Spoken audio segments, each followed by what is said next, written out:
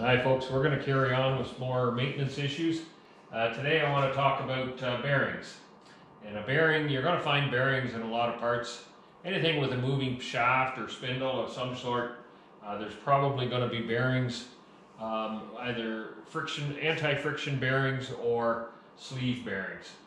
And what they do is they minimize the heat buildup that can occur between a shaft and a mounting bracket or something like that. They usually install a bearing to help minimize that heat buildup and just makes things run a little smoother. If we can run them a little bit smoother, we minimize any vibrations or anything like that that's going to cause problems in our machines. So when it comes to anti-friction bearings, there are two different styles. We have a ball bearing and we have a cylinder bearing. And if you maybe just move forward there, Lori.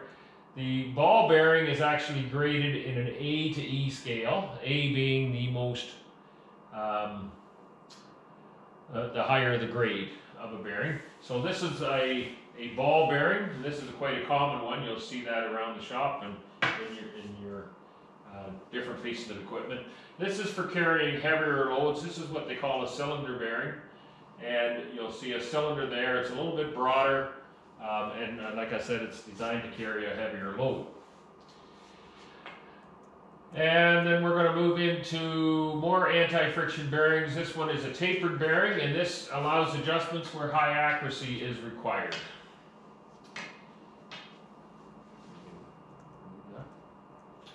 And we also have a needle bearing, used where space is at a premium.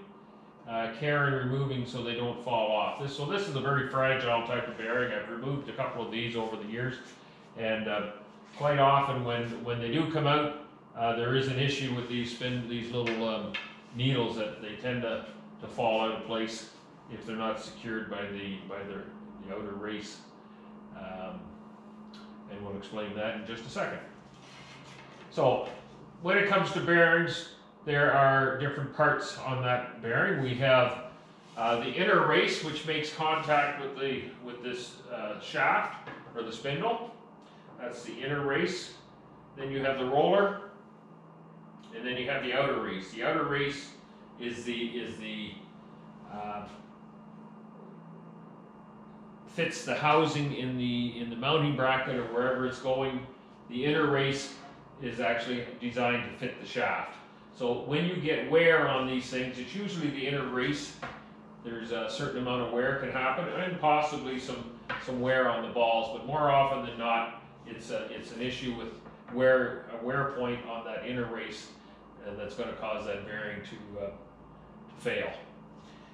So again, you have a ball bearing, you've got a cylinder bearing or a roller bearing, we've got an inner race and an outer race. Parts of the anti-friction bearings. Needle bearings lack both the inner race and the separator. So here you can see this being that needle bearing.